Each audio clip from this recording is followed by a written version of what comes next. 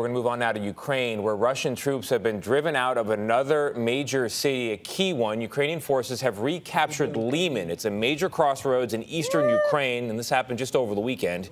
Russia is responding with more long-range attacks, and still more civilians have been killed as a result. Charlie D'Agata is in Ukraine for us, as he has been for weeks. Charlie, good morning. Good morning to you, Tony. This is the aftermath of one of those long-range attacks. We're at a bus depot in Dnipro. It was hit by a missile strike a few nights ago. More explosions here this morning. Further attacks on civilian targets while Russian forces lose ground on the battlefields. Ukrainian paratroopers swept into Lyman over the weekend after a hard-fought battle, flying the flag for the first time in months. Recapturing the strategic city in the east marks one of the most significant victories of the war. And the Ukrainian flag will soon fly in other regions, vowed a defiant Ukrainian president, saying the successes of our soldiers are not limited to Lyman.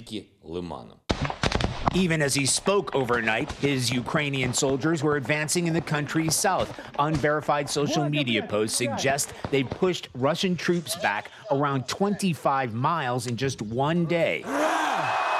The rapid-fire territorial takeover slices right into regions President Putin claimed as his own on Friday in his illegal annexation of 4 territories in Ukraine.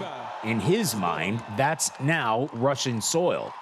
The mayor of Russian-occupied Melitopol, kidnapped in the early days of the war, then released in a prisoner swap, says he expects a massive escalation.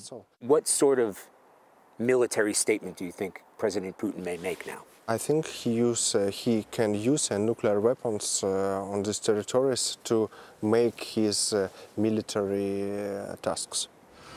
That has put cities like Dnipro on edge, where the Russian military has already stepped up attacks on civilian targets in recent days. It's not exactly clear what the intended target was, but a massive Russian missile completely destroyed this home in a residential neighborhood. Neighbors tell us a grandmother, a mother, and 2 small children were killed as they slept. We watched as tearful residents paid tribute, laying flowers and toys, young lives taken in a random rocket attack miles from the front line. Others wandered in shock and disbelief and fear of where and when the next rockets will strike. There are no obvious military targets at this depot either, but it has crippled the public transportation system, while we're learning Ukrainian forces have taken even more ground south of here this morning. Nate? Charlie D'Agata in Ukraine, thank you.